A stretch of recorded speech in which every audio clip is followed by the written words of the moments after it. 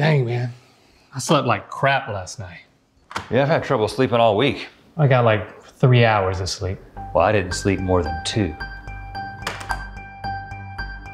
Well, when I was making my cereal this morning, the milk had gone bad. It smelled like donkey ass. But I ate it anyway. Well, you're lucky. I didn't even have cereal this morning. It seems that the raccoons came in through the doggy door again last night and raided our entire pantry. You talking about the Raccoons, the little-known indie band from British Columbia, or actual raccoons? Both.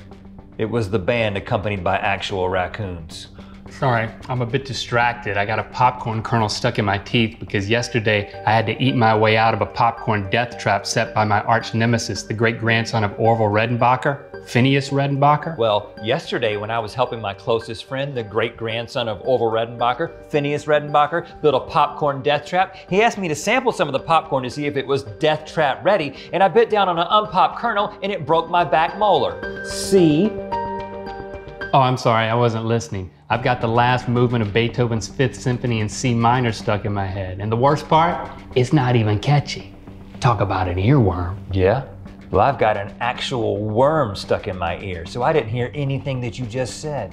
Well, I got something in my eye. Well, last night when I was trying to get the raccoons out of my pantry, one of them reached up and scratched me in the eye. Stings like a mother. Why is it just showing up now? It's a delayed response scratch. Well, I dropped my phone in the toilet yesterday.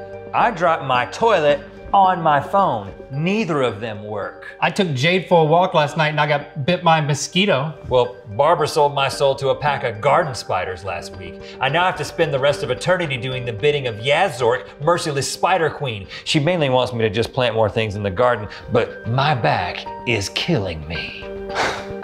Well, when I was a little boy, I had a younger brother named Dink that you never met because when he was 2 years old, I filled up hundreds of balloons with helium and I tied him to a lawn chair that he was sitting in, just as a prank.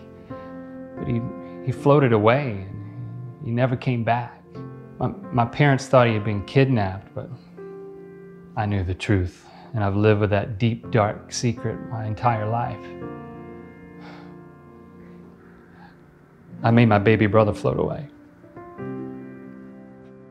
I made my baby brother float away. Link, hey, that is awful, man. Hey, you can't blame yourself, man. Come here. You can't blame yourself for that. That's awful. You can't carry that kind of burden. I mean, you should probably tell your parents what happened, but you can't blame yourself. I win. Oh God, I win. Baby brother, you see me? I won.